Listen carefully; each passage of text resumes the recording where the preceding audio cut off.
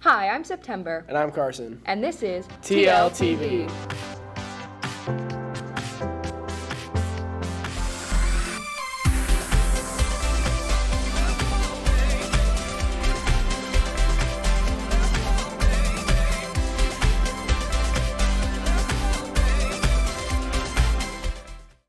Your Holt Indians varsity winter guard will have a fundraiser held at Pizza Ranch on February 12th.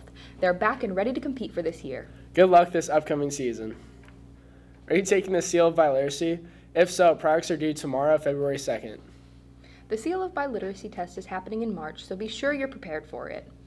Hola, me llamo es Tony. Can you say estudiar? Say it with me, estudiar.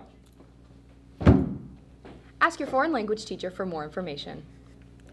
Over the past week, students have been picking their courses for next year. Let's go to Addie to talk about some of your options.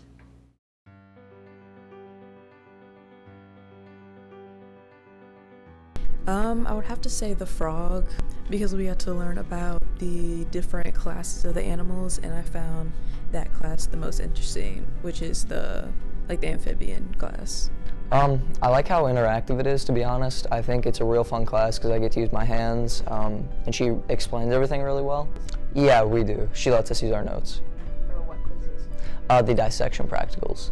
Yeah, so we get to do a group project about every week or so to where we'll dissect something. I also interviewed Mrs. Crawford.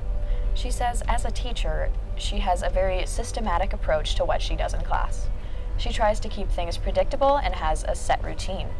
Crawford says zoology is an interesting class because the students who take it are typically interested in the subject. March 2nd, Fort Zumwalt East will be holding solo and ensemble for band and choir. Choir is bringing 2 ensembles, band is bringing 5 ensembles, and many solos.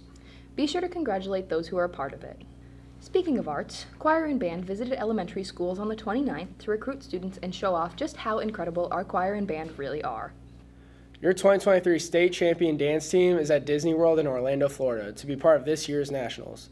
They've had a great season so far, participating in a few tournaments and getting special shout-outs for their hip-hop routine. Well deserved, and best of luck to our dancers. Well, that's all for now. We'll see you next time on Tribe Life TV.